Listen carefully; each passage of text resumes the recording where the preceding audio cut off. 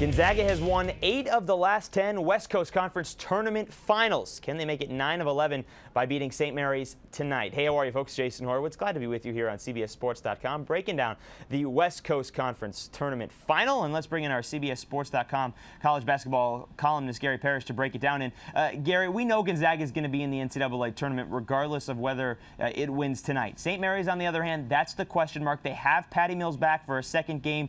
Do they deserve an at-large bid? I think so. I mean, they might have to win this, depending on how the selection committee is going to look at them. But the way I look at them and the way I think people ought to view this team is that it's 19-1 with Patrick Mills in the lineup. Period. End of story. Now, I know they took some losses once he went down with the broken hand. But, you know, anytime, as we saw it with when Blake Griffin went down at Oklahoma, when Stephen Curry went down at Davidson, you know, anytime you rely so heavily on one guy and he is suddenly not available, you know, it's not only a shock to your roster, but you have to adjust. And it took some time for them to adjust. So they took some bad losses, but once they got it back together, they were fine. And then they got him back in the lineup, obviously, last night, and they won a game there. Now, let's be honest. He was not great last night, but he's still got 2 weeks, 2.5 weeks to be ready for the NCAA tournament. And, again, I can't stress this enough. The way the NCAA selection committee is supposed to look at this stuff is what team, what roster will be available when you play in the NCAA tournament. In other words, back in 2000 when Kenyon Martin broke his leg, they did not judge Cincinnati based on what Cincinnati did with Kenyon Martin. They gave the Bearcats a 2 seed instead of a 1 seed, even though by any measuring stick they deserved a 1. The reverse should work in this circumstance. St. Mary's is clearly an NCAA tournament team with Patrick Mills in the lineup. He will clearly be in the lineup for the NCAA tournament. By that definition, they should get an at-large bid. But I'm worried for St. Mary's sake that the committee might not look at it exactly the same way I do. Now, having said that, they don't have to worry about the committee if they can beat Gonzaga tonight, Gary. So that's certainly something they have to work on. They lost to the Zags by 9 in the game that Mills broke his hand. They lost by just 2 when they played without him. What do they have to do to beat Gonzaga tonight? You know what? Honestly, a lot of it falls on Patrick Mills, and I don't know that that's good tonight because let's be honest. I love the kid. He was not great last night. 3 of 12 from the field, 2 of 9 from three-point range. He had 3 turnovers. It was a perfectly reasonable reaction to his first game back in a month, more than a month.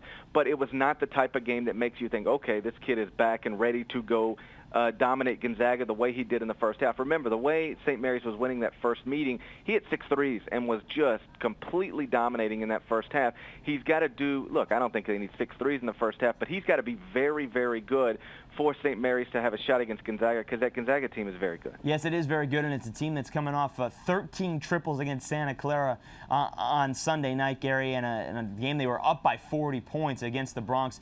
You talk about this team as being very good. Even if you take away one guy, you don't take away the rest because they have so many scores. So how do you stop Gonzaga? Who do you attempt to try and stop? Well, I think it starts, you know, they run a lot of stuff through Matt Bolden, and you know, he's a solid, do a little bit of everything type guy. I don't know that you have to necessarily shut down any one guy, but what you have to do is not let them get going offensively because they are explosive and they can run away from you quickly. I don't think Gonzaga is the type of team that's going to shut you down defensively, keep you from scoring, but they can absolutely score in bunches and run away from you. So, you know, look, if you had athletes like Memphis has and you could just out-athlete them, like Memphis did, that's the way to do it. The problem is St. Mary's doesn't, and any West Coast Conference team doesn't have those type of athletes, so you need one of your guys to get going, and that brings us back to Patrick Mills. Patrick Mills, maybe Diamond Simpson or Omar Samham can wear them down in the paint, and maybe St. Mary's can get the advantage there. Gary, it's a big game. WCC final, usually a lot of fun. This one in Las Vegas, who do you like? You know, Gonzaga, and just because Gonzaga, I think, is the better team, particularly with Mills just in his second game back. It would be better for the league for St. Mary's to go ahead and knock this out. Then you're a 2-bid league, and it makes everybody's job easier. I suspect that it won't go that way. Gonzaga will win tonight, and then it'll be on the committee. How do you want to look at this, as an entire body of work or what they've done or what St. Mary's has done with Patrick Mills? Even if they lose tonight, they're 19-2 overall with Patrick Mills in the lineup.